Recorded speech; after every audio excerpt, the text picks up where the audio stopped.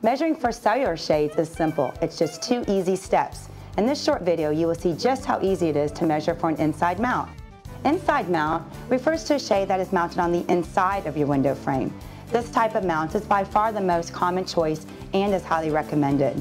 An outside mount is typically used in only 2 situations: if there are obstructions inside of your window frame, such as an alarm sensor, or if your window frame lacks sufficient mounting depth to hold your shade. Our website provides details on how much depth is required to install your shades with an inside mount. In most cases, the depth that you will need is only a few inches. When measuring for any window covering, it's important to use a steel measuring tape and round to the nearest 1/8 of an inch increment. Your first step is to measure the width of your window, rounding down to the nearest 1/8 inch increment after taking each measurement. Begin by measuring the inside width of your window opening in 3 places: top, middle,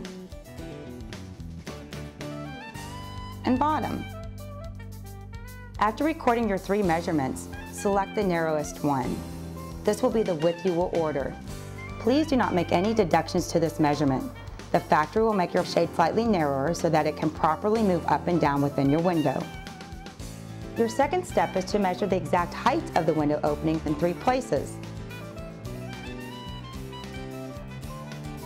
left, middle, and right.